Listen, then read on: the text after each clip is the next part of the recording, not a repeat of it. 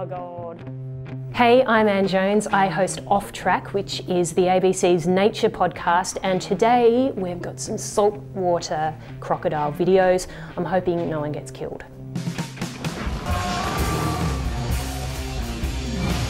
Let's watch some croc films. What's the name of this film, Anne? The Placid Lake, is that? What is it called? I don't even know. What's it called? This film is called Lake Placid. Betty White's in it. Jeez. So the premise of this film is that we're in Maine, up in North America, beautiful spot, lots of forest, and there's a saltwater crocodile.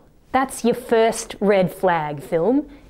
That is not going to happen. Saltwater crocodiles live in warm waters. Maine like freezes over in the winter. Movies are bizarre because, okay, it's the wrong species in the wrong place. There is enough dangers in the world to actually get them in the right geographical location. I don't know anyone that would, to try and study a croc, would get in the water with them. That is so incredibly dangerous. And how they do it for both croc control and to do scientific monitoring is actually have sort of trap setups with baits that are closer to the edge of the water. A crocodile would be able to see him underwater because it's got a special eyelid, so it would be able to see him bumbling around. It's really much more likely that you will never see the croc when it's checking you out, that it will be either, you know, almost completely submerged or at more of a distance than you expect. Crocs can stay submerged for like 3 hours. Their heart slows right down. It'll beat like 1 or 2 times per minute.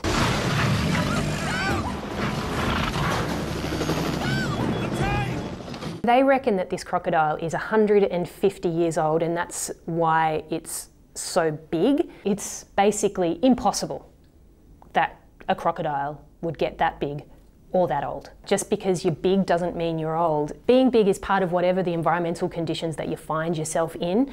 So you might have a big territory with lots of fish, and that means that it allows you to grow bigger. But if you're all densely packed in a poor environment that might be polluted, fewer fish, more competition, you're not going to get as big. Rogue. What's that dog doing there? I still don't understand why you've got a dog on a croc tour, but okay. I'm pretty sure that's a national park as well. You can't have dogs in national parks, people. Good work.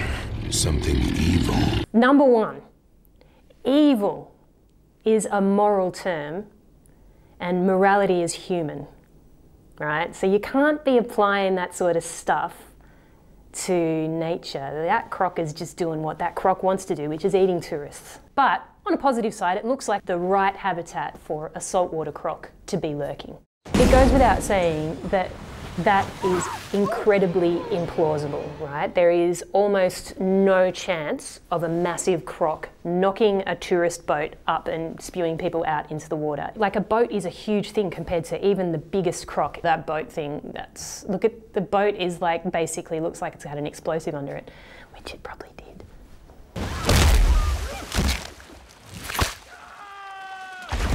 So I think that some of those kills made it really look as if the crocodile was just like going and eating like a whole human. That just doesn't happen. For a start, they don't have the stomach capacity to do that, and it's not been documented that they do that when they attack a human. They're much more likely to bury a piece of prey and come back to it later. There's also no documentation that indicates that like there's been 4 human attacks in like 24 hours. They'll also go for things like turtles and fish and crabs and all sorts of stuff. Crocodile Dundee. I haven't seen this since I was a kid. She's gonna get mosquito bites on her bum. Mick, don't lurk. It's factually incorrect because it's actually impossible to look that sexy when you're in Northern Australia, because you're always like sweaty and disgusting. In some ways, it's actually fairly accurate, right? Because what would have happened is she comes down to the side of the water and she's, you know, getting a drink, and the crocodile would have clocked her from quite a ways away and then dived down, approached in stealth and come up in a surprise attack. There's 2 things though that stand out to me that are really silly, as if that drink bottle would be able to withstand the 1,500 kilograms of bite force from that crocodile. And on top of that, It got the drink bottle and it didn't get her. That is just not going to happen. It'll get her every time. Don't kill the crocodile. They're protected. Don't approach the crocodile, just run away from the crocodile, and definitely don't try to put a knife through the head of the crocodile. All right, stop it there. This is actually pretty cool. It's a fake crocodile, but it gives you a really good demonstration of what the head looks like. And it's got these big teeth that you can see that are sort of terrifying, but some of them are actually visible and sit outside the skin. And that's one of the ways that you can tell that it's a saltwater crocodile. And the way that their jaws work, the teeth actually have, little indentations so that when the jaws close, it all fits together really beautifully. It's really well engineered. One thing I noticed in all of these movies was that when the crocodile actually attacked, it made a roaring sound. And I don't know if that's really realistic. I've never been attacked by a crocodile. So if you have or you've seen a crocodile taking prey and know what type of sound it makes, please comment below, and if you've got a recording, email it to me. I really want to hear it.